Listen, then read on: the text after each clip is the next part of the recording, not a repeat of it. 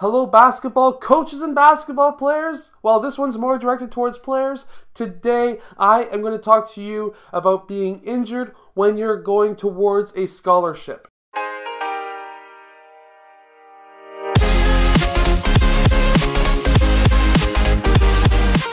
So, basketball players and basketball coaches, if you're new to this channel, usually on this channel I show you basketball plays, drills, and skills. So if you like that stuff, hit the like button and subscribe. But today I'm going to be talking to you heart to heart about a player I was talking to today. Basically, a player that I know who follows this channel. He is currently a grade 12 basketball player. He is very, very good, but he's up here in Canada, so obviously looking for a scholarship down to the States. He has a few schools that are looking at him, but there's one thing that just happened to him a few days ago. He was in a game, he got pushed while going up for a layup, and he actually broke his ankle. That's not a very good thing that can happen. His ankle, I've seen it, it's huge. So there's a few things that I can recommend for players who are going through this. Obviously, right now is February. Over the next few months, there's going to be a lot of camps and a lot of games and tournaments where universities are going to be looking at players, seeing, is this player going to fit my playing style? Is this player going to just be good for my team in general? And those questions are asked, especially right now at this time.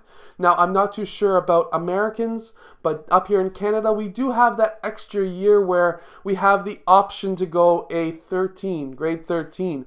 It's not mandatory, but you do have that option. You might be the same in the States. I'm not too sure. Let me know in the comments below, though, if there is that or not in the States. However, basically, this player wanted to go down to the States, play in a few different tournaments, a few different camps, and maybe get recognized. He is already a recognized player, but obviously not a 5-star recruit, so he's not signed yet. So there's a few things that obviously happened. Obviously, he broke his ankle. So let's talk about that. Basically, your last year, you're going for a scholarship and you have a catastrophic injury. I'm not talking about spraining a finger. I'm not talking about spraining an ankle. Something major, like breaking your ankle or arm or something that's going to make you not be able to play. So how to go about that up here in Canada? There's obviously grade 13 that you have that option to go into the extra year. Basically, that's a very good option. You can say, okay, I'm out of it for this year. I still have that next extra year. I can get some extra high school credits. Maybe I can up myself from college level to university level. I'm not too sure if you have that down in the States, but up here in Canada, when you're going through high school, you have college credits and university credits. University allows you to go to university. College lets you go to college. And there's that separation. So you could, in Canada, up yourself to university. If it's the same in the States, you can do that as well. Or you can just go back and maybe up your grades. And from there, that is a great option because something like a broken ankle is going to take you out for 6 to 9 months. So being able to start over again next year and still trying to stay in shape, unlike myself, I made that mistake when I tore my ACL, MCL, and meniscus. I ate the same way as when I was training and I gained 100 pounds. So when you get injured, obviously cut down on your food. I made that mistake. You better not make that mistake. But basically, just stay in shape, keep your education going, and if you can do weightlifting or stuff that can keep you staying strong while you're off, that is another great way. When you get back on that court, go hard again because you're going for that scholarship, obviously.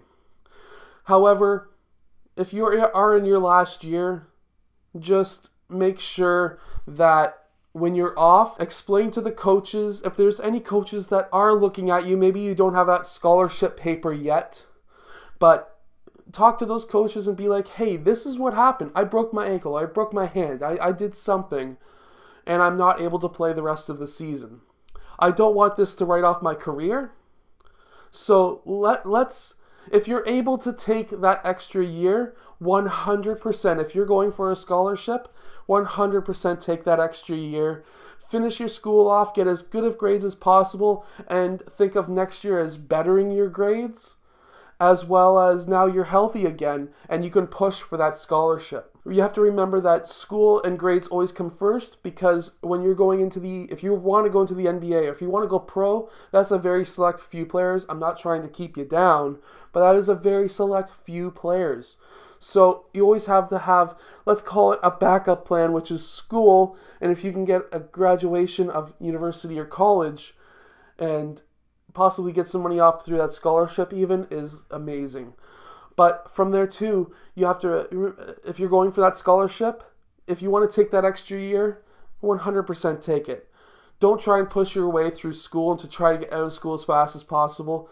Take that extra year and go with it. Go and get better grades. You can maybe up your grades from an 85 to an 89. And now with that, you can now also have an extra year of experience playing basketball, and you can be an even better player. Look into a player called DeLon Wright. He didn't take a traditional approach to the NBA. He went to community college, and he was able to make his way into university and then later on to the Toronto Raptors. DeLon Wright is a fantastic story to read. Go look it up on the internet. It is absolutely fantastic. But anyways, that is my take on getting injured when you're in your last year of high school.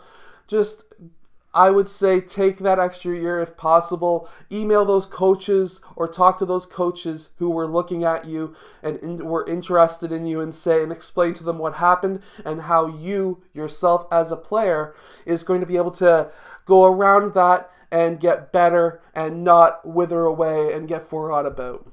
You don't want to be forgotten about. You want to stay in that coach's eyes, and that is one way. Hey, I got injured. I cannot play the rest of the season because of the injury. This is what happened. However, what I'm going to do is I'm going to stay in shape. I'm going to continue to get stronger. I'm going to watch game tape. I'm going to make sure that I know what's going on for next year. I am going to try my best to be the best player next year. I'm going to come back next year, get better grades, and upgrade my grades.